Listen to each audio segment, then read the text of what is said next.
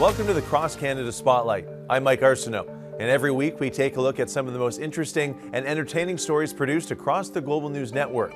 And a new season of Rust Valley Restorers is coming to the History Channel, and we got a chance to speak to two of the stars of the show.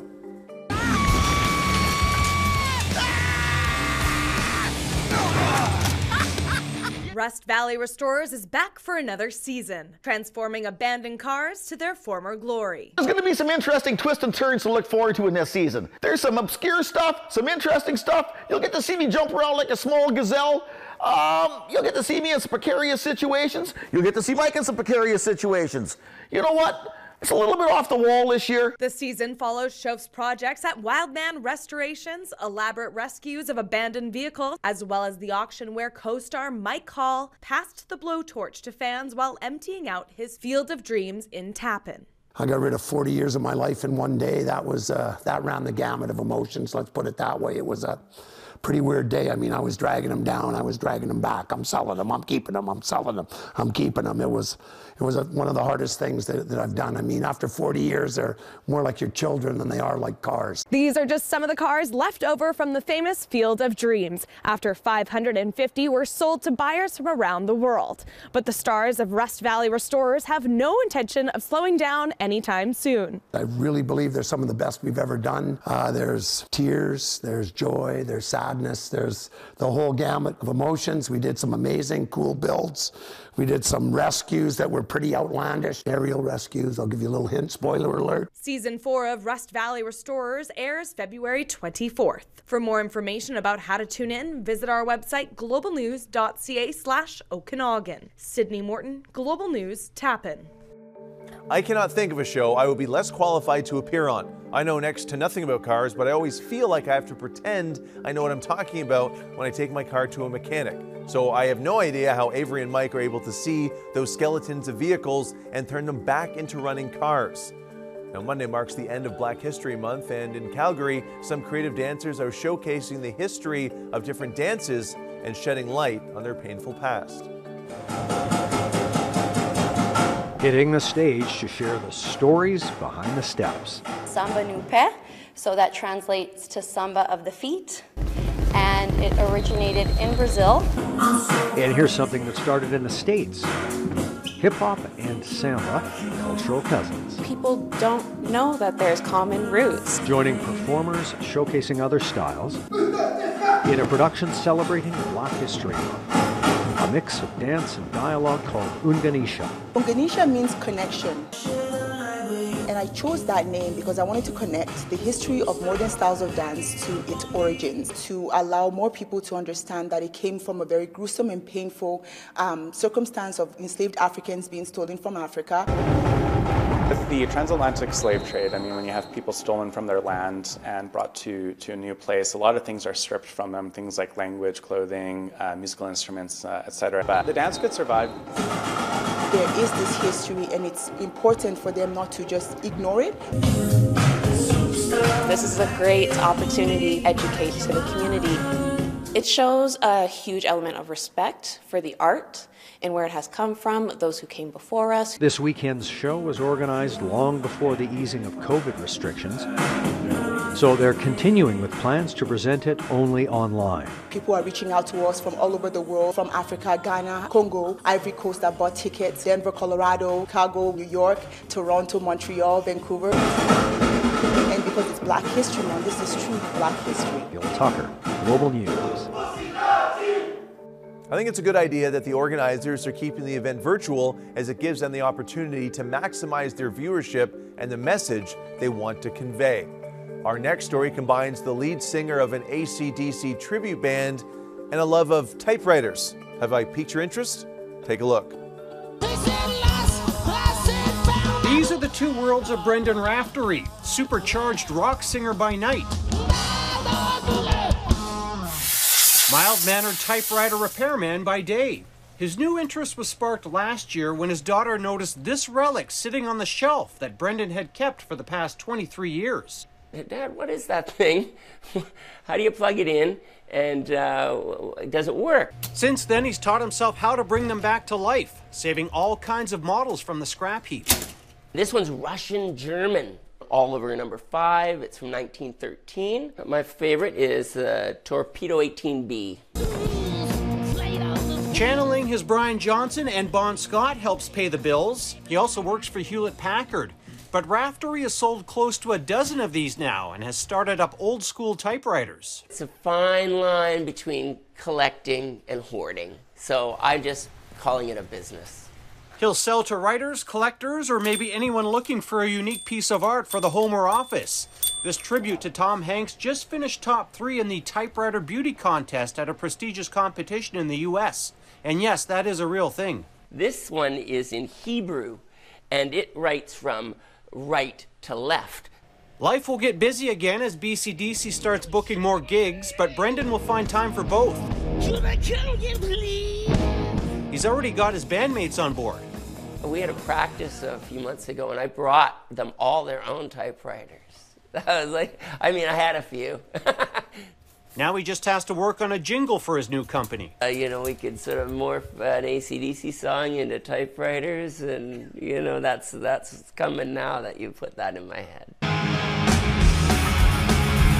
Those about to type, we salute you. Jay Durant, Global News. I had no idea that in 2022 there was such a market for typewriters. I've only used a typewriter once in my life. I was like 10 years old and my grandpa had one. I tried it for 5 minutes and didn't enjoy it at all, as I'm not a very accurate typer. For example, this script I'm reading right now would have taken me like an hour to write out on a typewriter. And another example of entrepreneurial spirit, a couple new to Canada is now selling a family recipe to those looking to spice things up a bit. So right now I'm just crushing the salted duck egg yolks into smaller, or mushing it so it's a bit more fine. Inside a shared kitchen in Vancouver, Christopher Fung is cooking up a family specialty, a recipe handed down from his wife's grandmother. So the preparation, the infusion of the aromatics can take hours. I'm talking about 10 hours plus. It's called, wait for it, Holy Duck. Well, that's the brand name. It's actually duck chili oil. I was looking for a good chili oil for myself to enjoy, and I go to the grocery store. All of them are imported. All of them have been sitting on the shelves for months or even over a year. A little bit at a time. The husband and wife team moved here from Hong Kong at the beginning of the pandemic. Initially, they made the oil for loved ones, delivering it on their doorsteps. It's your favorite part. That taste of home, especially meaningful during Chinese New Year. Now, at the urging of friends and family, they're selling it. The duck fat gives a very thick and almost, I want to say, kind of like a creamy texture. It kind of coats your mouth when you taste it. Fraser Valley Poultry is one of their suppliers, providing ingredients free of hormones and antibiotics. We hope to, I guess, in a way, educate people a bit more about our culture, and they can enjoy our food. In just the first few months of business, they sold 1,000 jars. Holy Duck is available at 5 stores and online. Its creators hopeful it will soon be flying off store shelves. Catherine Urquhart, Global News. I am definitely not the target audience for Holy Duck. My body and spice don't get along so well. In fact, I was once in a salsa eating competition and quit at the medium spice level. But I'm sure spice lovers would be all over that chili oil. Now, I produce a monthly segment for Global News called The Training Ground, where I interview high achievers from different careers and vocations to learn about what it takes to be at the top of their field. This month, I spoke to one of the members of the James Webb Telescope team.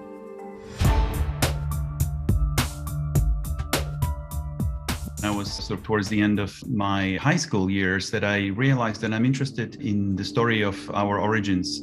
I decided to do physics for my undergrad. And then sort of one thing led to another, and I ended up doing astrophysics for a living. How much of being an astronomer is just a general curiosity about the origins of the cosmos and the ability to be well-versed and very good at doing physics and having that intelligence there, that math just comes easy for you? I wouldn't say math comes really easy for me. I wouldn't say physics comes really easy for me, but I'm reasonably decent at them, and I'm also decent at computer programming. And I think those are the things that you have to be decent at, and you can have a very successful career in astronomy.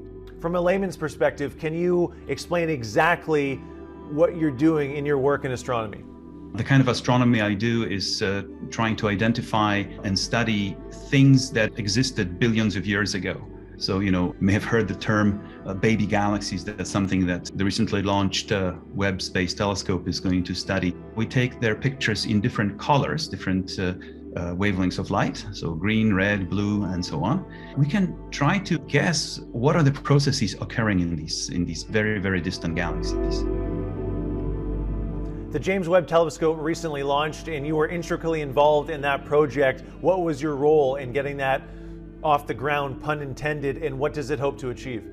I've been involved with the Webb Telescope for about 20 years. Our role is to specify what kind of capabilities the instrument has to have, and then guide the development of the instrument. The science we want to do is to find the very first galaxies that formed after the Big Bang, and then to study how they grew over time into things like our own Milky Way galaxy. My last question for you, Marcin, is an existential one, because whenever I think about our place in the cosmos and how old the universe is and how young we actually are, we're just basically a blip, a finger snap in the entire timeline of the universe. I start thinking about the insignificance of life. I start to get a little bit depressed, and then I stop thinking about it. So how are you able to put yourself thinking about these big picture things over and over again?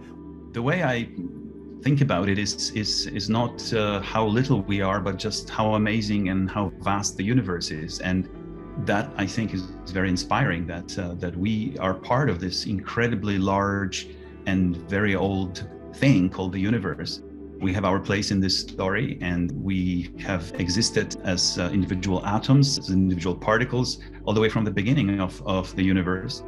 Okay, Marcin, next time I have those feelings, I'll look at it through your lens. That will help me, hopefully, when those feelings of dread start to wash over me. I really enjoyed this conversation. Thank you so much, and best of luck with your work with the James Webb Telescope.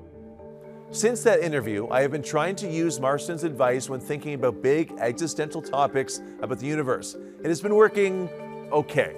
Well, that's it for the Cross Canada Spotlight. Be sure to watch Global News Weekend Saturday and Sunday mornings at 7 a.m. on the Global TV app and Amazon Prime Video.